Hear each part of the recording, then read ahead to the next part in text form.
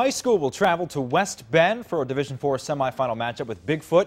What's so special about the Irish? Well, they're the only seed left in the Division IV that isn't a 1 seed. They're an 8, 2 road playoff wins for a team that went 6-2 in the regular season. Head coach Clint Krewalt says he hopes the playoff push sets up a precedent for Irish football. Our goal is to make it down to state. Every year that's going to be our goal. We got the kids believing in it. Went to Chilton. We explained the number 8 seed didn't mean nothing. We liked the matchup. We went there and the kids played extremely hard, and they've been building confidence every weekend. We always just go out there like we have a chip on our shoulder because, I mean, we're going in at 8 seed, so everybody, I feel, like overlooks us and everything. We always just know like we go each game like we have something to prove. The Irish have proven they're up to the task, defeating number 1 seed Chilton, 4 seed Marshall, and rival Little Chute last weekend, who was a 2 seed.